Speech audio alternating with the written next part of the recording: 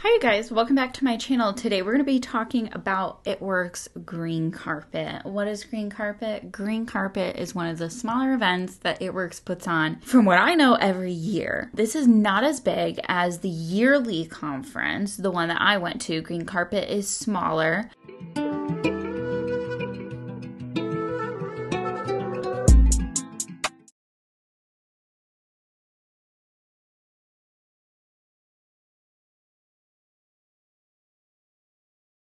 So if you guys feel like I'm missing something and you have it, go ahead and send that to me and we can do that in another video, because I think what might be good for me is to really keep up on covering these conferences and even smaller events that these companies put on, because I think they need a little bit more attention. I know we talk about their reels a lot. I used to do like a lot of just regular like written out posts.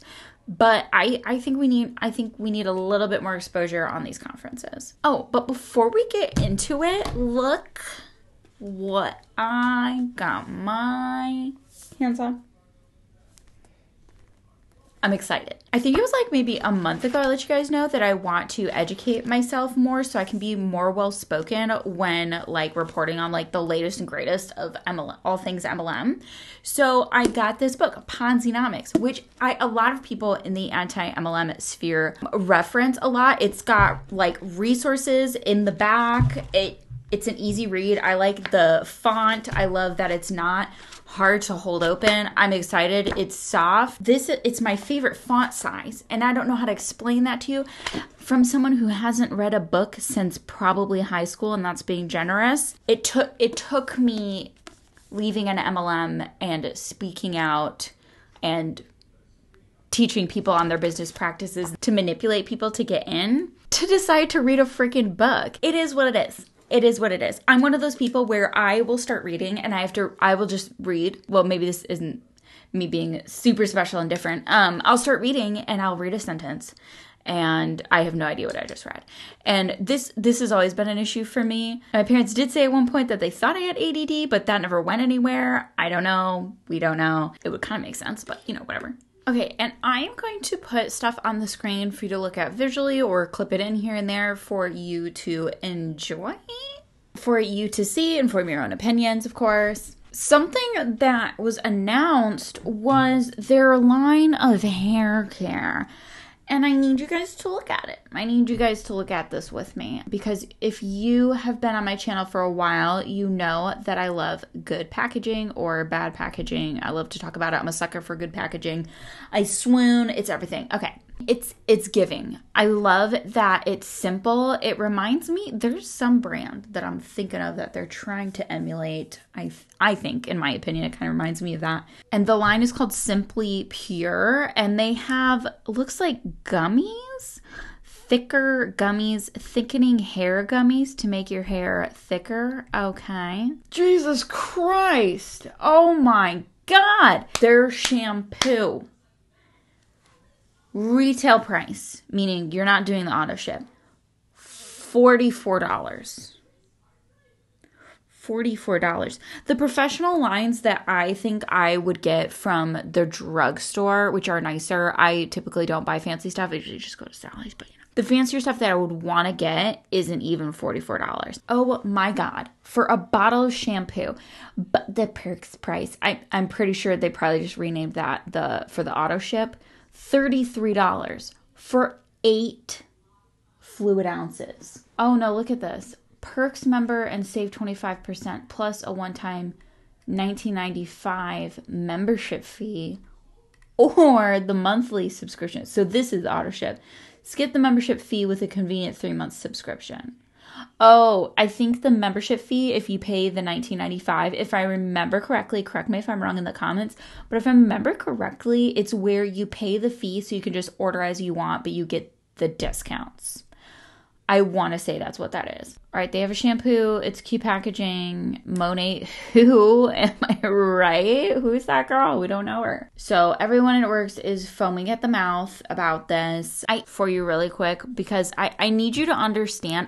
I don't know how to make you understand how outdated and not with the times itworks is. Like, they are crawling well, everyone is already won the race. Like everyone else is already there. They're with it. They're doing the modern MLM thing, and itworks is like crawling to catch up. Okay, I'm gonna play this for you.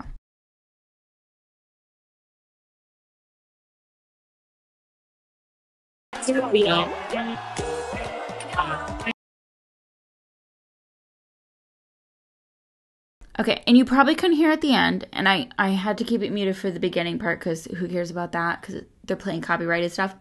But at the end, I don't know if you can make that out. I'm going to try to have to get the music out of there, but they're saying a whole nother level.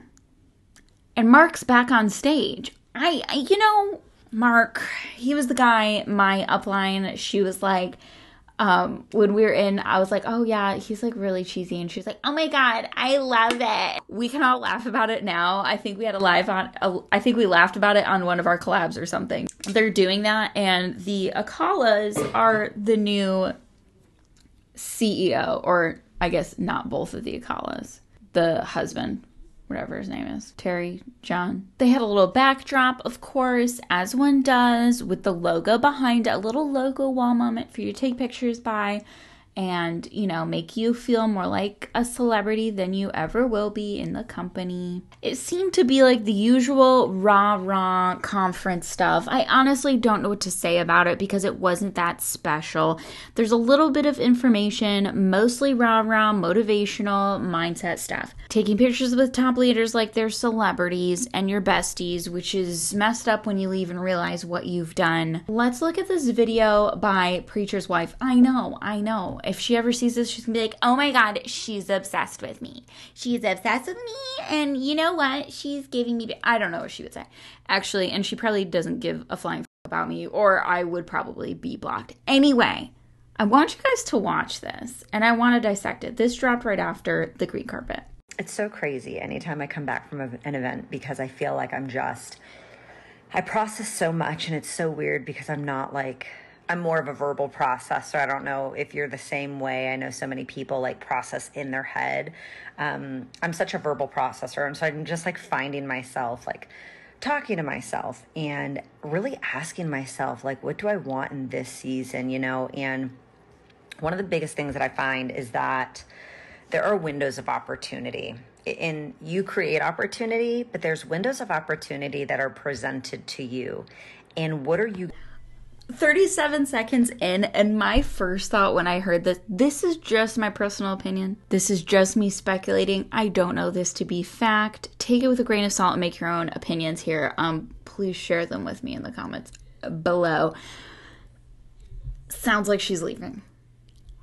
Or getting cold feet or something. And she has been one of the ones that has shown up consistently this whole time. As far as I remember, she has been very consistent. She's been very loyal, sadly, to this company. Everyone's left. She's still there. Going to do with those windows of opportunity, and just really excited. I'm overwhelmed in a really good way, just in a window of opportunity right now. And so who do I want to be? A window of opportunity. Are you picking up? Are you seeing it too? Is it just me? There's another top boss babe, one who shall not be named because we don't do that here. I will say, if you know who she is, she was, I don't know if she still is, but she was at one point Mormon, I think. And I was doing some digging to see if she was going to post about the green carpet event, because I hadn't seen her posting about it. Works. It's just all master resale rights. In my opinion, based on what I've seen, seems to be a blatant fucking pyramid scheme. One of the best examples of a modern day pyramid scheme, and we're all just sitting around how are people getting away with this? In this moment, what do I want to do? How do I want to come out on the other side? And who do I want to help while I'm here? I go through... While you're here in this moment, in this company, maybe? I don't know. Maybe the conference dropped some information and there's going to be a new promotion for her. Maybe she's going to move to corporate too because being a distributor for this company. Waves in my business, and you'll go through waves in leadership as well, where you have everybody and you want to help everybody. And then as things are growing and you go to the next level, there's some people that you have to let go. And man, as like a real leader, it can make you feel guilty. But just remember, it's not your responsibility to make sure everyone crosses their finish line. That's their responsibility. People have to take ownership of their own business. And we're just like walking into a moment where where's this going? Where's this going? Same though. Literally all my same. I have to make sure I reserve my coaching for people who are doing the minimum that is required, right? And that could be hard. What, like mandatory running your auto ship?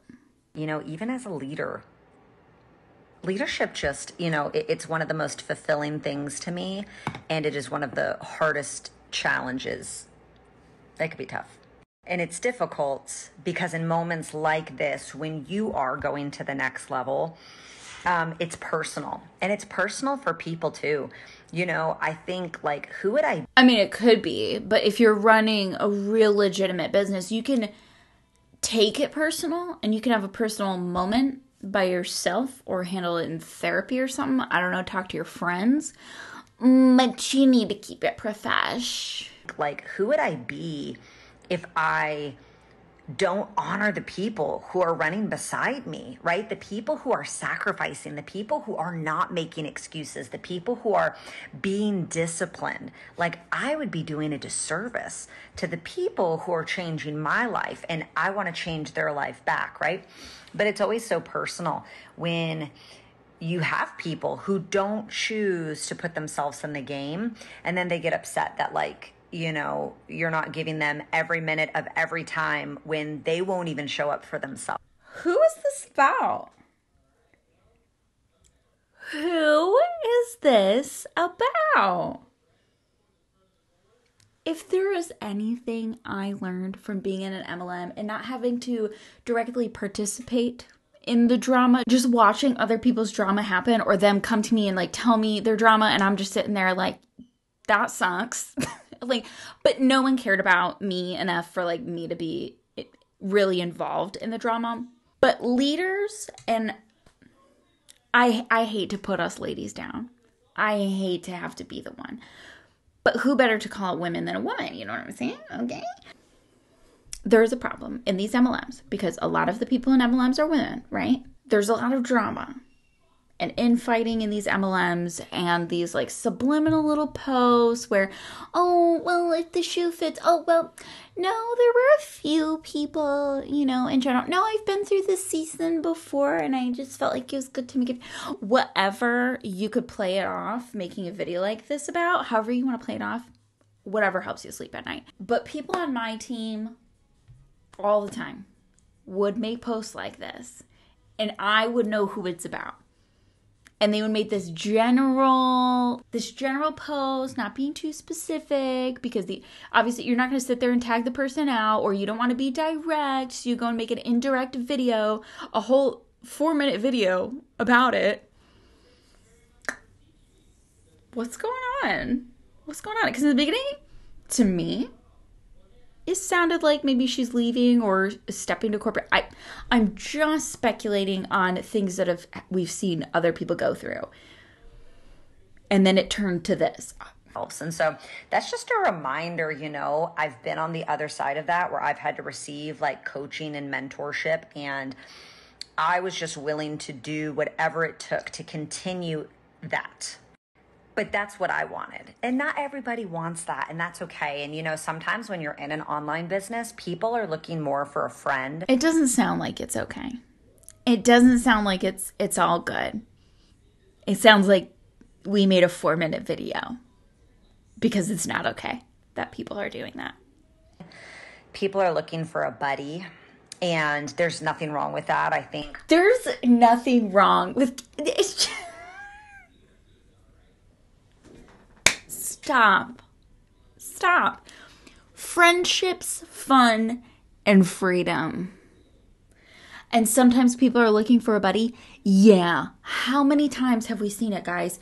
And in all these MLMs we talk about, all of us anti-MLM, how many times have we seen it? Because they don't want to say that they got in it for the money, like there's any shame in that. They say they got into it because they needed friends. They were a lonely stay-at-home mom, and they needed a positive community of boss babes. I think our community is bar none. I think we have a phenomenal community of inclusiveness and encouragement and challenge, and I think all of that stuff matters. But at the end of the day, like, my mission is to help women win. And there's always going to be people that sit at the table that aren't interested in winning, and they can still sit at the table, but I thought it was okay. Maybe she meant that sarcastically and I just missed that one, but it doesn't sound like it's okay with her. Really making sure that you reserve your time and your energy for those who are helping you and pour back into them. So you're a leader, and unfortunately you do have to make choices like this. Do you want to help people who are jumping on your bandwagon, making you money, some might think, contributing to your paycheck in a big way? You might spend more time with those people than the people who just want a friend because maybe you made a relationship and purposely led them to believe that you give a about them, and they thought that you were a real friend, and they joined your team because you have influence over them, because you made that relationship, and they're finding out that maybe you don't, and then they're going to watch this video and be like, oh, you. That's how they're going to feel. I remember someone else who's on our team commented on one of my photos and was like, oh my God, I'm so proud of you. And I was like, that meant so much to me because, I was like on Zoom with these people all the time, but she said that on my phone and I was like, oh my God, that meant so much to me. Little did I know, when you get to, there was a Facebook group for leaders who were above me, basically. And there would be tasks in there, like go spread love on people in your sidelines posts or whatever. Stuff like, it was just an assignment. And maybe she meant it, and like, I'm sure she did. But like, when I found out that it was an assignment and not just like, hey, was thinking about your girl, I was a little like, oh. Okay, cool. Some stuff I'm processing right now. What does that look like? What does it look like for me to move forward, investing and coaching in the people who are doing the minimum for themselves and then in their business? Wednesday thoughts. We're just going to throw up on the internet. And what are we supposed to do with that? What are we supposed to do? What am I supposed to take away from that? Was this a rant about how you don't want to be a leader anymore? Or you're having trouble thinking what you want to do because you're sick of being a leader and maybe you're going to go do something else? I wish I knew what you were talking about.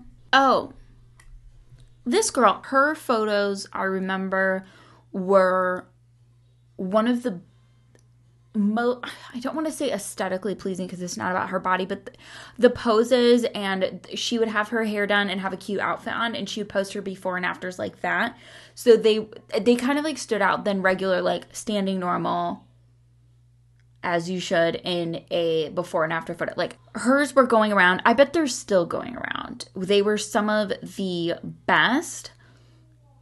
And apparently she's still in, which honestly makes me sad. I thought she had left because I didn't hear about her for a while, even when I was still in itworks. I didn't hear about her for a while. So I was like, oh, she must have quit or whatever. No, she's still in. She's still there. And I stopped in 2020. And that's 3 years later. And I don't know when that's too long to be in an MLM. You need to figure it out faster. Okay. Jackets. Now she has, and we saw this in Monat. They had the cute little, these are cute jackets. It's a cute idea. They had little purple rhinestone jackets. Cute idea, just misplaced in an MLM. But I'm going to give credit where credit's due. I'm not just going to sit here and be a negative Nancy about things just because it's an MLM. Okay, I try to be like a little bit fair. But she has another page where it seems like she either does some sort of girl group, or she does some sort of coaching or something, or I'm honestly not sure what it is. Okay, it was hard to figure out. But it says next level on the jackets, and that, I think that's like the name of her thing she's doing in adjacent to itworks. And I'm sure it's compliant because last I checked, she was a top boss babe.